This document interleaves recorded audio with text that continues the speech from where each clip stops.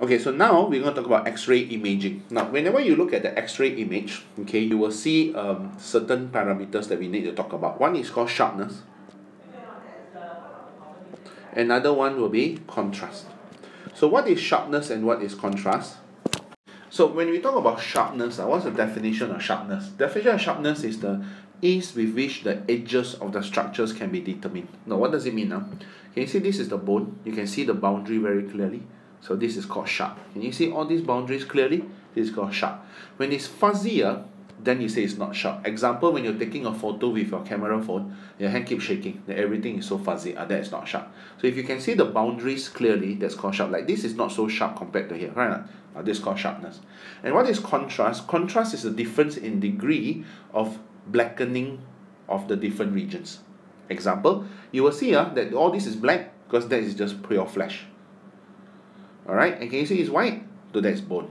So you can see a contrast, for example here, this is a bit whiter, so that is actually muscle. This one is just pure, mainly flesh, and this is bone. So you can see a clear difference in the brightness, or rather blackening, so then it's called contrast. Alright? So let's first talk about the factors that affect sharpness. So sharpness is determined by three things. Number one will be the size of the anode. Alright, which is what we are talking about here. So what is the anode? Now remember, the electrons will hit the anode. If the anode is small, the beam of X-ray that comes out is also narrow.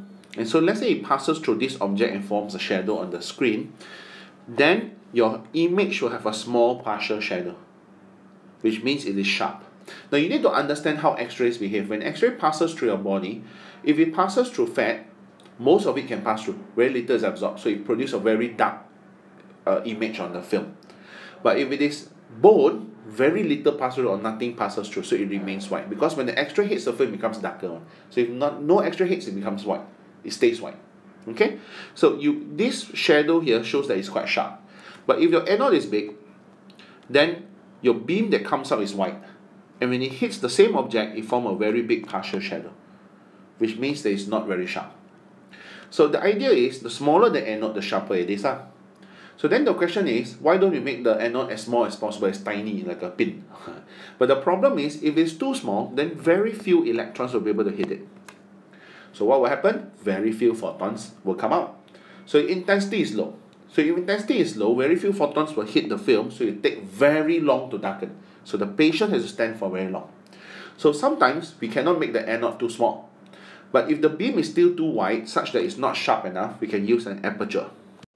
So what is an aperture? It's basically just a small hole that you make a slit out of these metal plates, such that the X-ray can pass through. So let's say you find that the beam is too wide. So because you need a big intensity, so you need the wider anode. You can put an aperture in front here. So when the light, when the X-ray comes out, it can become a narrow beam. So this is the gap that you put here. Okay, so you make a small aperture, then you get sharper. And the third and final factor that affects sharpness. So the third one is the scattering. So what is scattering? You see, when the X-ray passes through your body, it will pass through the atoms. So when the size of the atoms is actually much smaller than the wavelength, what will happen is scattering can occur also. Okay?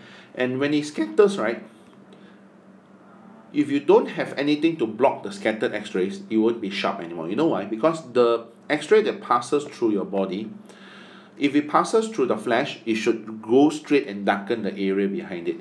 But if it goes through your flesh and scatters and darkens the area behind the bone, then you will get a fuzzy boundary area. So in order to prevent, or you cannot prevent this, but you can reduce the amount of scattered X-rays hitting the film, we use lead grids. So lead grids are those, these grids like this made of lead, which is between 2 to 10 in 1 mm. So you can imagine how small is 1 mm. You can fit 2 to 10 of them. So that's why each of them are very, very thin ones. So you won't be able to see like zebra lines on the image because they're very thin. Okay, but what we will do, it will block off the scattered X-rays, because those that are moving at a scattered or angle will be blocked off, but those are passing straight through will pass through. But the problem is you cannot use too many, because if you have too many, No doubt you get sharper because you block off more scattered X-rays, but you notice it also blocks off those that are moving straight. So it means that it takes a longer time to darken. So a patient will have to stand longer and be exposed to more X-rays, which is why we cannot overdo this. Right? So that is contrast, that is sharpness. Now, what about contrast? So contrast, the definition is different. So contrast is defined as the difference in the degree of blackening between the different regions. So what are the factors that affect contrast? There are actually three, right, as well. So there is exposure time, penetration, and scattering. There it is, scattering. Now, why does exposure time affect your contrast? Now remember, the area behind your bone will always remain white, but the area behind the flesh will keep getting darker. So the longer you wait, the area behind the flesh gets darker and darker, so you get better contrast. Penetration. Now the penetration you're talking about is not to say must be very high or very low, must be just nice. High enough to pass through fat and muscle, but not high enough to pass through bone, then you get good contrast. Because if it's too energetic, everything pass through, everything will be black. Not energetic enough, everything will be white. So you just have to have a right amount. Now scattering also affects your contrast, because if it passes through the flesh or muscle, but instead of passing straight through, it went and scattered to the area behind the bone, then it cause the bone to be darker. But it cause the area behind the flesh to be lighter, so you'll reduce your contrast.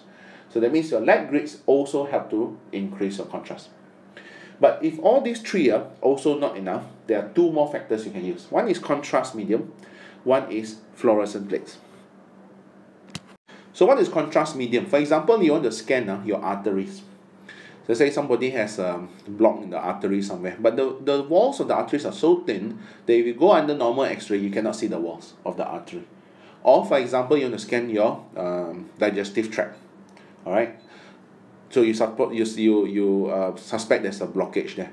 But the problem is the walls of the intestines are too thin. You cannot see it as well. So that is when you need to inject or swallow a contrast medium. So what will happen is, for example, if you want to scan your artery, you can actually inject iodine into your bloodstream. So this iodine will absorb X-rays when it passes through your body. So you'll form a white trace on the image. So you'll see your arteries. So if your white trace stops, that means you know there's a blockage. Or in the case of your intestines, right, you can actually swallow a barium meal. So this barium meal, as it passes through your digestive tract, you take a series of X-rays, then you will see a white trace, because it absorbs your X-rays, alright, and forms a white trace. So there you can see what's wrong. But this contrast medium must be careful. You must fulfill some criteria. So it must be non-toxic and safe. It must have sufficient contrast, produce sufficient contrast, and it must have correct viscosity, miscibility, and excretion rate. Viscosity means it must be not too thick, not too thin, because you don't want it to flow too fast or too slowly. Must be just nice. Miscibility must be able to mix with other chemicals. For example, if they want you to swallow barium meal, you probably can't swallow unless they mix something else to make it more pleasant. And excretion rate, so remember, it must come out of your body. So it cannot be absorbed, it must come out. So this is called your contrast medium. There's another thing you can use, is called fluorescent plates. So what are fluorescent plates? You know, fluorescent material, it glows when it's exposed to like X-ray or ultraviolet. I'm sure you have noticed that if you go to like a very dark science center, or you go to clubbing where they use ultraviolet light, you'll notice the white part of your clothing will glow, because it contains fluorescent material. So this fluorescent material, when it's exposed to ultraviolet or X-ray, right, it will absorb the energy from the photon. When the electrons jump to a higher energy level and falls back down, it can produce light, so it glows. Okay, that's how it glows.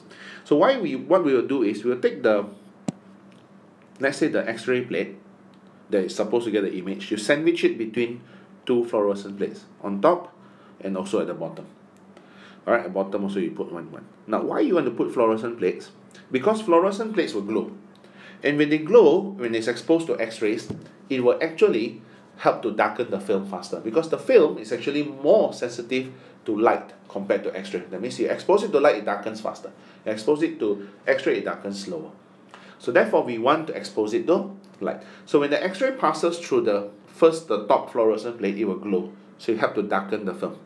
Then it passes through the X-ray film and also darkens it. Then it goes to the back, and then the back fluorescent plate also glows, so it darkens from the bottom.